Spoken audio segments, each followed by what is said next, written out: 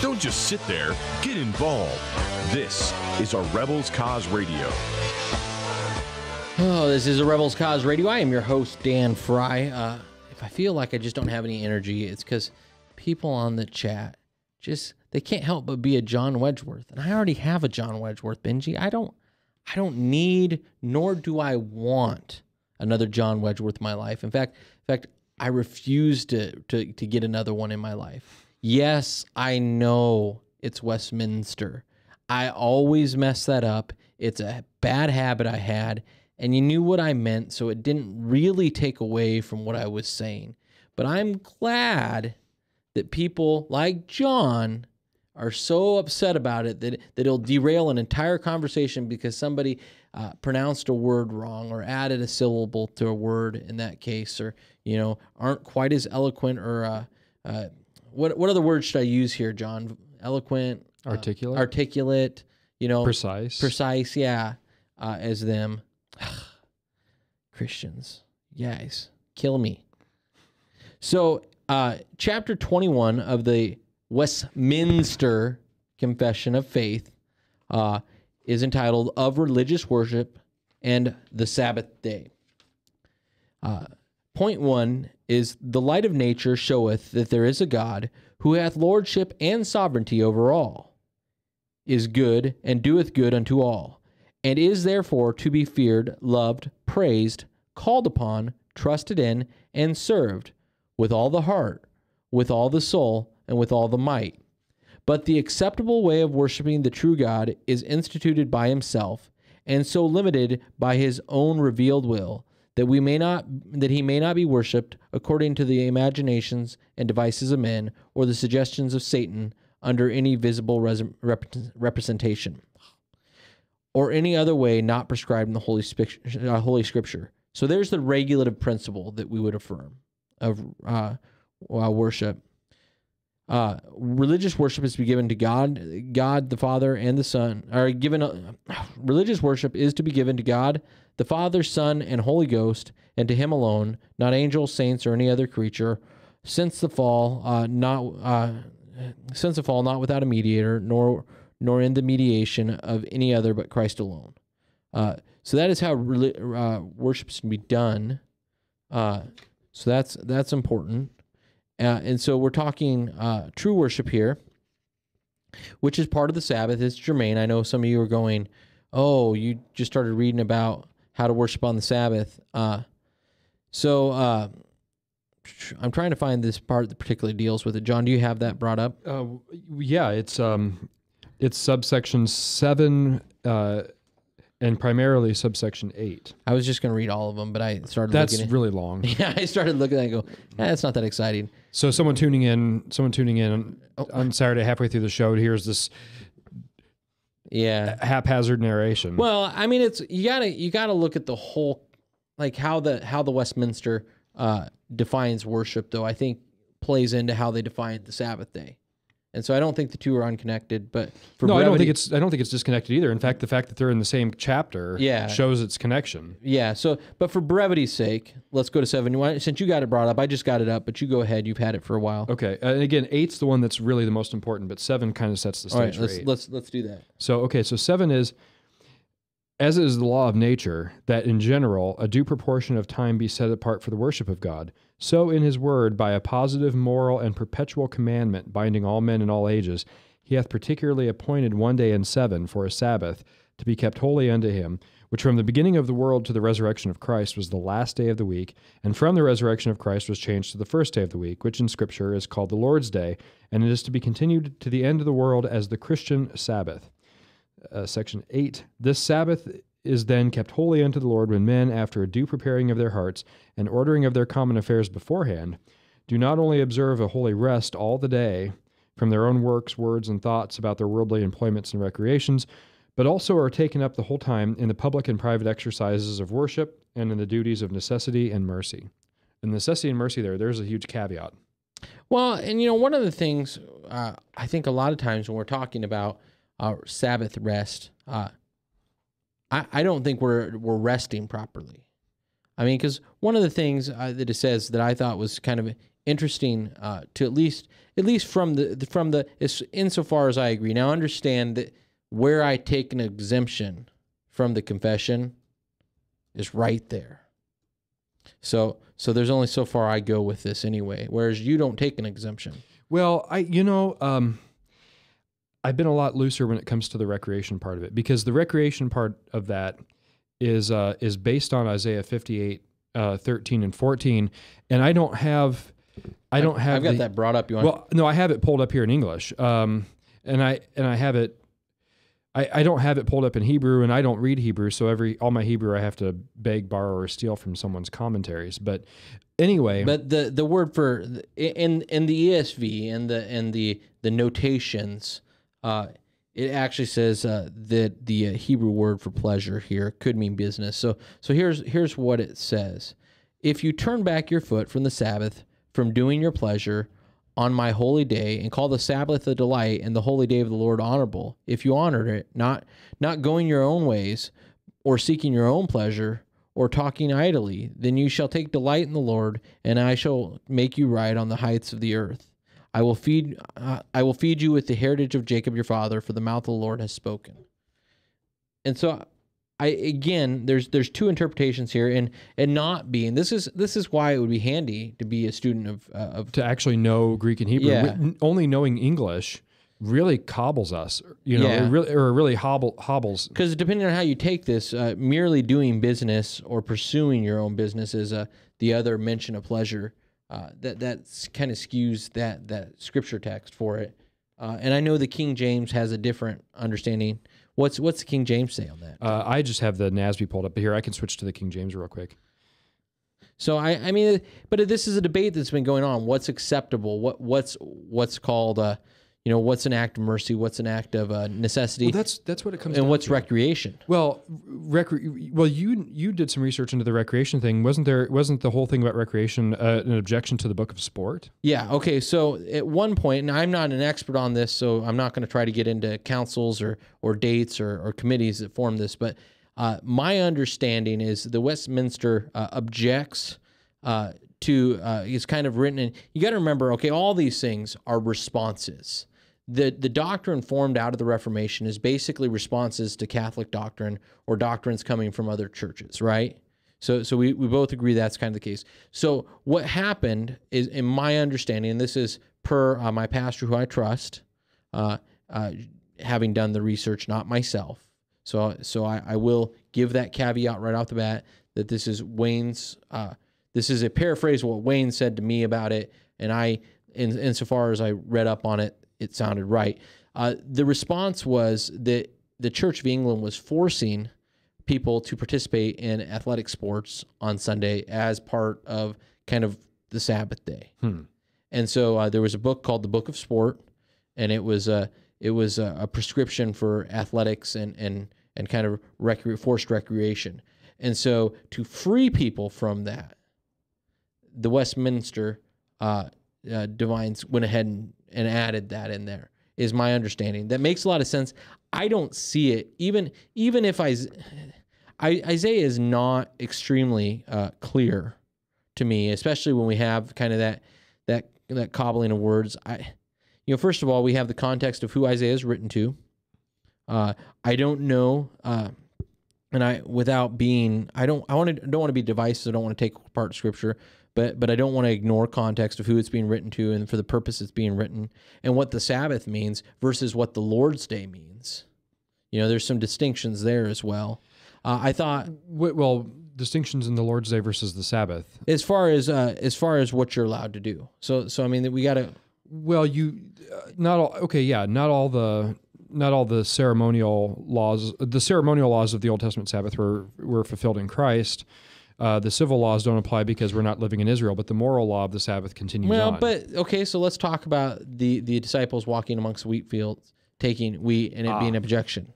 That was I don't believe that is a law from the Mosaic law. I don't think that's one of the 613. I think that's one of the Pharisaical additions to the law. Now you have to understand the Pharisees' additions. Well, hold on, let me finish this. The Pharisees' additions to the laws actually were there actually was sound motivation behind them. Now I'm not Sure. No, we've had that conversation. Yeah, the motivation is their frame of mind is we so don't want to transgress God's law that we're going to put our law in front of it, and as long as we don't transgress our own law, then we won't come anywhere near that electric fence of God's law.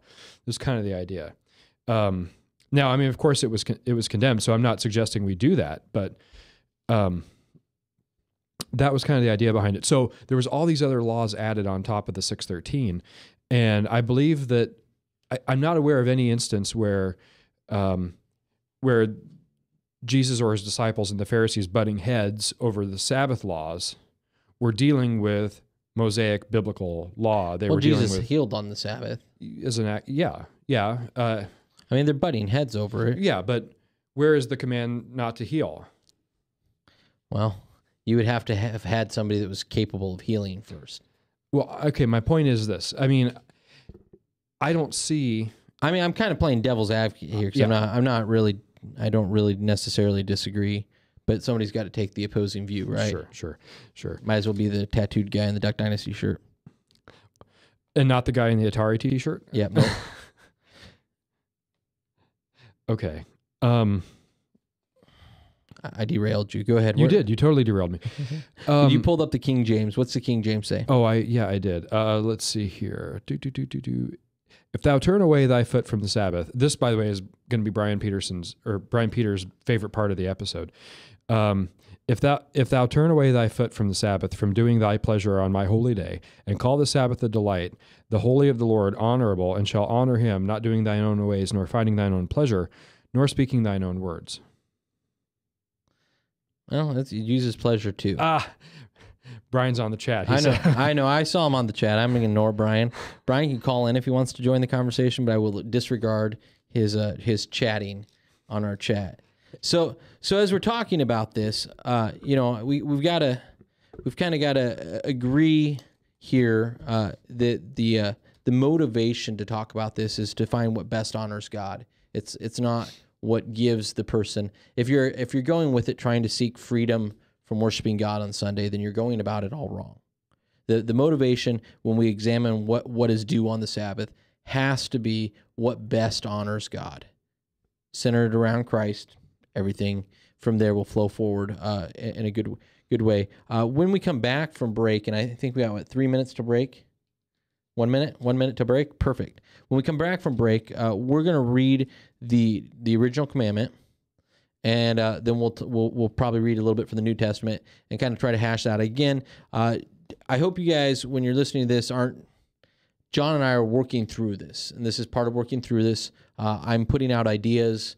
John is dismantling them or not dismantling them, depending on how good or bad the idea is. This is all acute, for me at least, this is all acute practical application. So, and Brian Peters is welcome to call in and voice his opinion. In fact, I think he's poultry if he doesn't. Yeah, I think he's a coward if he does not. Bovine? Yep.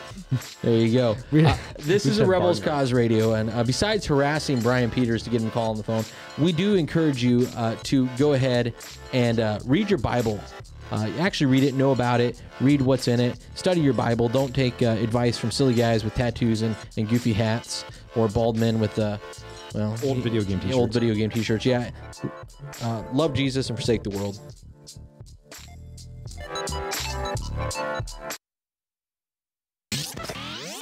From the RE/MAX Real Estate Concept Studios, this is Webcast One Live.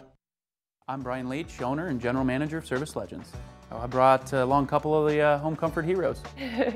Hi, I'm Tammy Wells. I am Nick Wondershad. I'm administrative manager. I am the senior technician from Service Legends. It seems like every good thing, when you feel it to the bone that it's good, there's a lot of hard work put behind it. I don't think that you can fake it and have it turn out good. You know, if we seem like, okay, that's just weird, it's just a furnace, why would you believe so deeply in a furnace? It's not just that, you know, we want to show the world that you can have good service. Yeah, I mean, it's got to be, it's your home. You know, it's built into our daily trainings, it's built into our culture, that we're going to do whatever it takes to have each client say they love us, period. That's why we spend all the hours in the training that we do. And if we guarantee it's going to be a good experience for you, or else it's free, what type of work do you think we're going to do? There is a guarantee. Temperature selection guarantee, fixed right or it's free guarantee, comfort guarantee, best value guarantee. All of these guarantees hold us accountable to ensuring that we exceed your expectations. And if for whatever reason we'd fail and we can't make it right, we guarantee all of those guarantees with a 100% money back guarantee. I mean, if you don't think that your technician can fix it right, are you going to say that to a client? No. You don't have to worry about having a technician come to your house. We drug test, background check all of our team members. We put safe people in your home. Each and every one of our service techs, 400 hours a year in training. You tell it the minute they walk in the door. They know what they're doing, they've done their homework, and they actually truly care about what you want. Because at the end of the day, you're the person that makes sure I have a job. They're going to be listening. They're going to want to know what your challenges are. Then they're going to come and give you options, and you get to choose. If I'm there to help and I make it easy and painless, I did my job right that day. Well, when it comes to your comfort, safety, and your family, you know, you don't necessarily go buy the most expensive, but you get the most bang for your buck. Oh, it's worth it because there's a lot of people that will find a way to get it to work right now and then leave and then come back, charge you again, and the cycle just repeats itself. So when I'm out there looking at the furnace, I want to find why it failed today. How can we change the part today with something that you're not going to have to worry about? Is it worth changing the part today? I mean, you can put a lot of money into a furnace. I can fix parts all day. There's good job security in that for me. But is it the right thing for you? I get a lot of the phone calls of after the technicians are there. They're just in awe. They're like, wow, you guys are great. I mean, I don't even know what to say. You guys are great. Everything you did was perfect. It was great. Keep going though. I like this. Just give us a try. I'm going to take all the risk. I've got the time to make this right. I've got the support to make it right. Just check us out. And if you don't see the value in what we do, I mean, fixed right or it's free or 100% money back. enough said.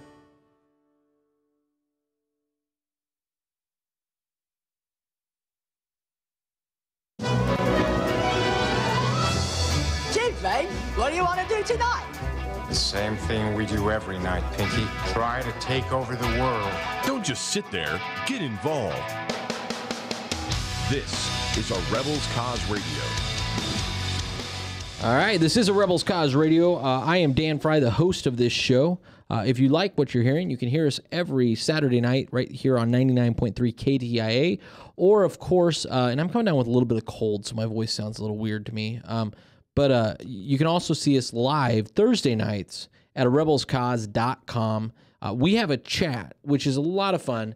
You know, some days we got 30 people on it. Some days like today we got 5, 10, something like that. No, it's actually fairly lively today. We've had nights where it was like 3 people on. Yeah, though. so in doing so, you get to chat with us. You get to participate in our program. Tonight's kind of a weird program, because we picked a topic that we wanted to explore further, and so we're bouncing things off each other. So I want to put this out there that if you hear me or John say something that kind of sounds a little sketchy, that isn't necessarily a reflection of what we believe. It's trying to kind of bounce ideas off and test them with Scripture and with the confessions of our church. And some of you guys aren't going to like that or immediately going to go, oh, Scripture alone. The confession is only useful insofar as it agrees with Scripture. Right, and there's no escaping it. I mean, no creed but Christ is a creed. Yeah. So, and I did just get a phone call on air, and he's on speakerphone trying to end it. That hasn't happened in a long time, but that doesn't normally happen. That's because we're too professional for that. Tonight is not the night for so let's bring on a professional. Let's bring on a guy that not only like eats and breathes Old English Bible language, but speaks it. Let's bring on Brian Peters. This is like garlic. So basically, him speaking Old English is basically like garlic breath, basically. Yeah, basically. Okay. How's it going, Brian? It's going well with an introduction like that. Well, you know what? When you're not here, you don't get to choose your introductions, and when you're here, you don't get to choose your introductions. So it is. How are you doing? How's the world of Pulpit Supply?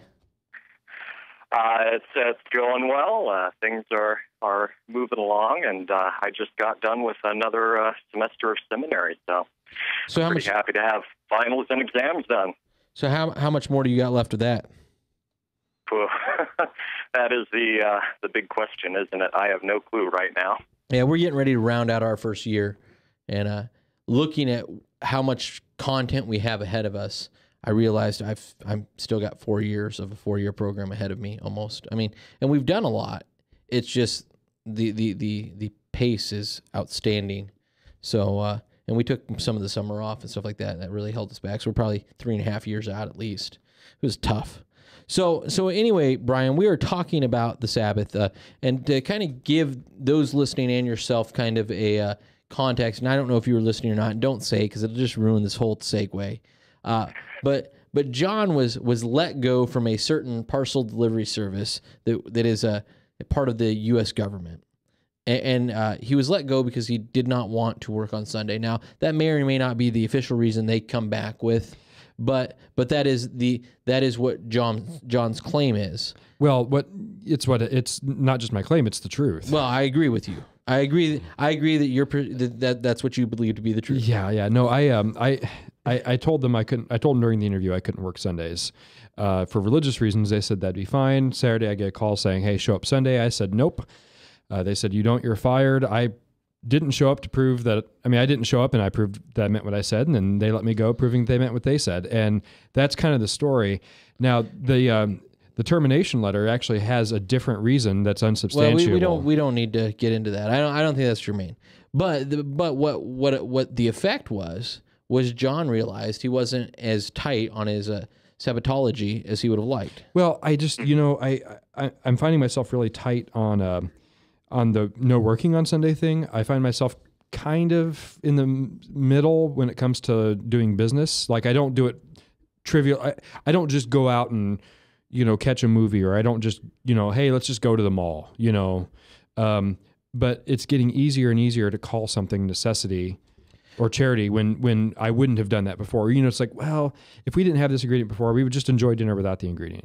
Sure. Now it's like, well, we have to have this ingredient. While we're there, let's pick up this, and this, and this. And so it's just getting easier to do it that way. Maybe you should have just You should have had macaroni and cheese that night instead of cooking the meal. Well, and have then you thought about that? Yeah, and I have. And then during my private time, I'm almost a practicing Dominical. It's like, if I was Catholic, I would just get you saying some Hail Marys. We'd be good. Yeah, it's just squandering time on the internet. Maybe firing up a video game. The football's on. That kind of stuff. So it's just I'm really kind of inconsistent with my Sabbatology. Really inconsistent.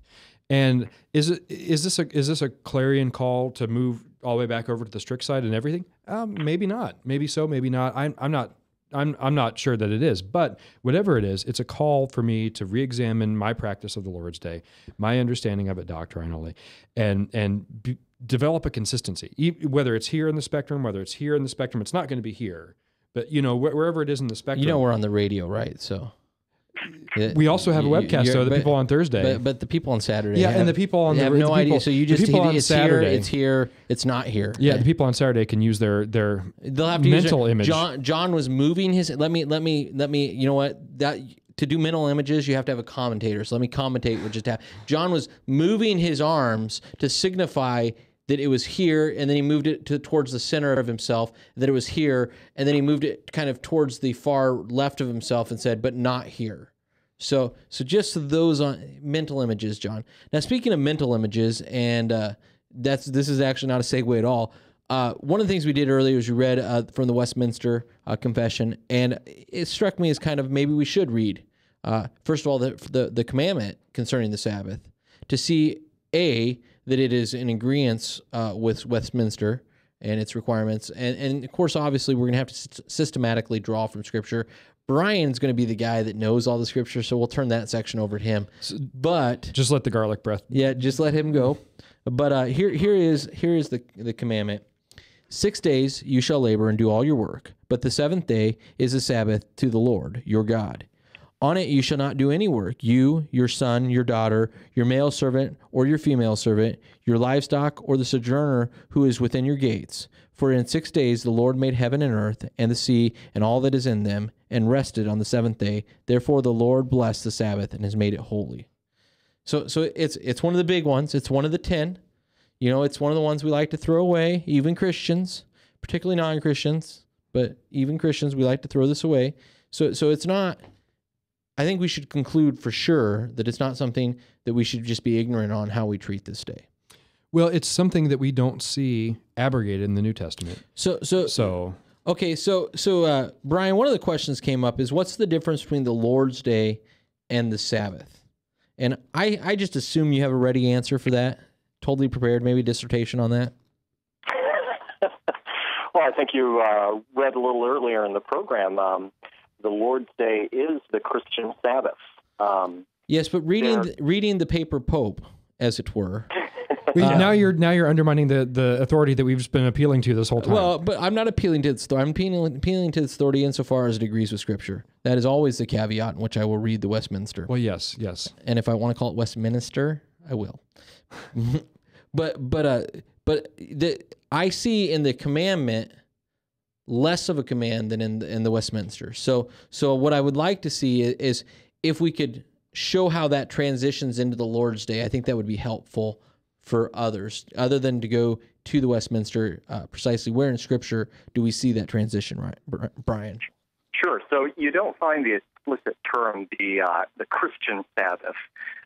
You, like with a lot of things, like we would agree with infant baptism, you're not always going to find that explicit verse which states out and says the first day of the week is now the Christian Sabbath under Christ. However, I think that you do find everything that leads you to that conclusion from good and necessary consequence. And basically, what you're looking at is the fact that the Ten Commandments throughout Scripture are said to be a summary of the moral law of God. This is a law which Christ himself says... Hold on, Brian. You forgot what that music means? We're going to break. So there we go. Yeah, hold your thought. I apparently have derailed the conversation long enough that we did not get Brian's whole thought in. This is a Rebels Cause Radio. When we come back for the conversation, we'll start back up with Brian and the question we asked him. So we'll see you right after this break.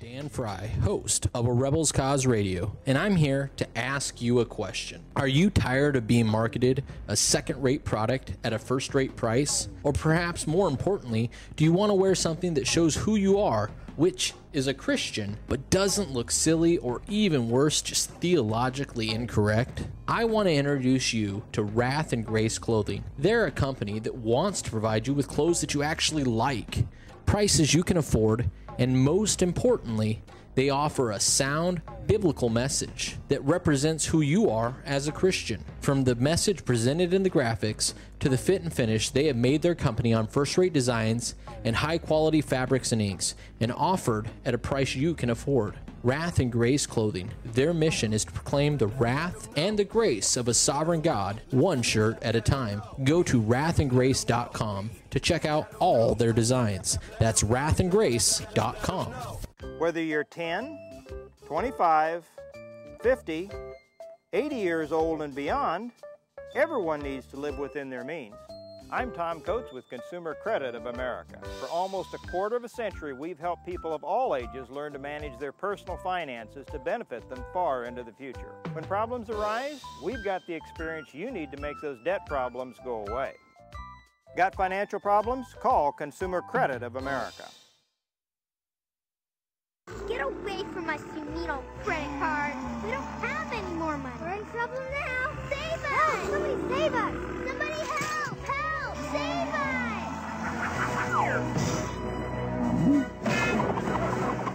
Hi, I'm Tom Coates from Consumer Credit of Des Moines. If your credit card's a little too animated, give us a call. Hooray! We're saved! Consumer Credit! You're our hero!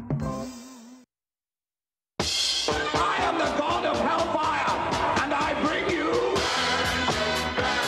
These boys are on fire, and you're invited to come watch them burn. This is a Rebels Cause Radio.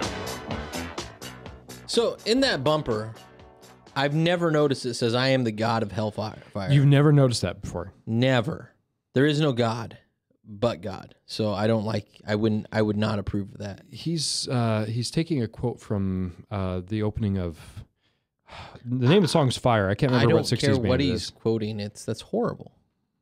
Why would somebody claim to be a god? That's tisk.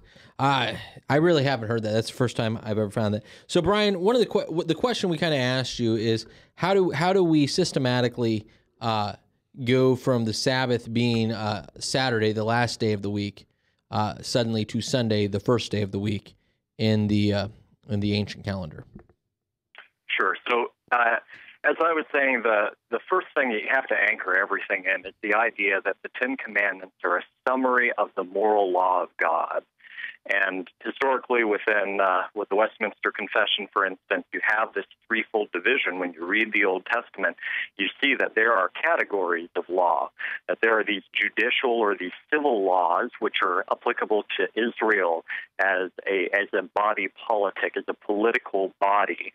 These are things which, as they're applicable to Israel, they expire. So some might take something along the lines of the cities of refuge. There's some debate about that, but here are things that are particular to the geographic context, to the political situation of Israel, that don't necessarily have principles that extend to the modern day. There are ceremonial laws that typify the holiness and point forward to the coming of the Messiah to come. But then at the core, there's this moral law of God which does not change from age to age. And historically, Reformed and Presbyterian types have looked to the Ten Commandments as not being ceremonial or civil and judicial, but this being a summary of the fundamental basic moral law of God. So that when you read the fourth commandment, this is not simply something for Old Testament Israel, but this is something which is obligatory upon people in all ages. So let me ask a question, though. So in regards to the entire content of the Ten Commandments, do they all fall under that third category, that timeless for all ages category? Yeah, all 10 commandments. Okay. A summary of them. So it's not just the fourth. These are commandments we cannot do away with. Correct. Okay. Yeah. Okay. 1 through 10.